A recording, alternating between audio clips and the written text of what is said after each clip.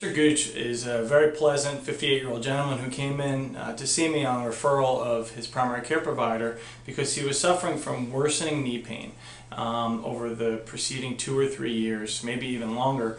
And the straw that broke the camel's back for Mr. Gooch was that he couldn't do the things that he enjoyed doing.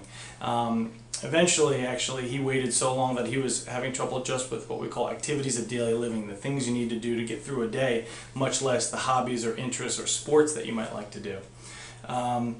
He was having worsening problems with stiffness, he was having worsening problems with pain and swelling.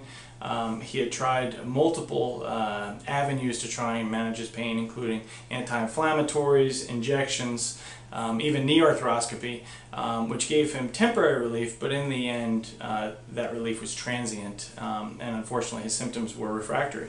So he presented with worsening knee pain, one side somewhat worse than the other, and after a thorough history and physical examination in our clinic and x-rays of his knees, we determined that he had severe arthritis of both knees. And by arthritis I mean osteoarthritis or degenerative joint disease, which is, put quite simply, it's wear of the articular cartilage in your knee. It's wear of the lining to the knee joint. I often use the car analogy. It's as if the tires were bald and he were driving around on the rims.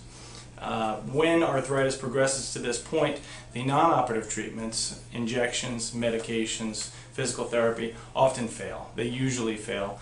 And an outstanding option is to literally retread the tires, to do a knee replacement, or as I like to call it, a knee resurfacing.